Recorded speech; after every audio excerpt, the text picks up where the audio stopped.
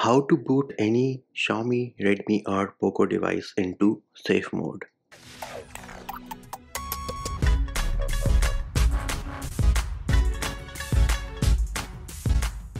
Hey peeps, what's up? Munchie here, back with another video, and in this video I'm going to show you how you can boot any Xiaomi, Redmi or Poco device into safe mode. So here it is. I do have the Poco X3 Pro, which is running Miui 12 based on Android 10.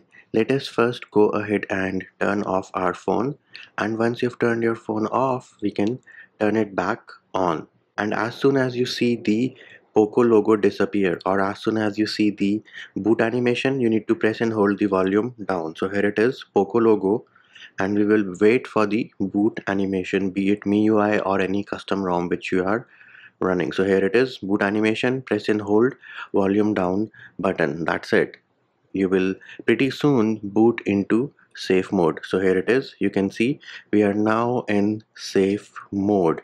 How do you get out of safe mode? Well, all you need to do is just go ahead and perform the activity which you want to perform, because you might have booted into safe mode to say uninstall an application which you just installed, which was causing a boot loop or anything like that. So all you need to do is just reboot your device and you will be out of the safe mode. Now, does this work on custom ROMs as well? Well, it works on custom ROMs also. So here it is. This is my Poco F1 running a custom ROM. Let me press and hold the power button to turn the device on, and I have the Poco logo. I will wait for the boot animation. As soon as I see the boot animation, I will press and hold volume down. So here it is, boot animation of Corvus OS. Press and hold volume down button till you boot into the operating system or Android.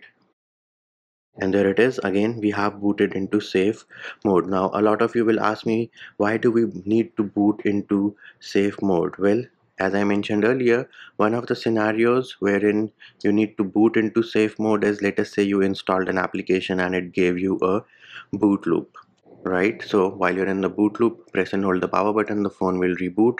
As soon as the boot logo or the Poco logo disappears and you see the boot animation of MIUI or the custom ROM, press and hold volume down. The other scenario is, let us say you installed a Magisk module and you again have a boot loop. If you boot into safe mode, then when you boot back into Android, all the Magisk modules are disabled. So that is another feature which Magisk provides, which can again be used to recover from a boot loop caused by a Magisk module. There it is, peeps. That was a short and simple video showing you how to boot into safe mode on any Xiaomi, Redmi or Poco device. And that will do it for this video. Hope my video helped you.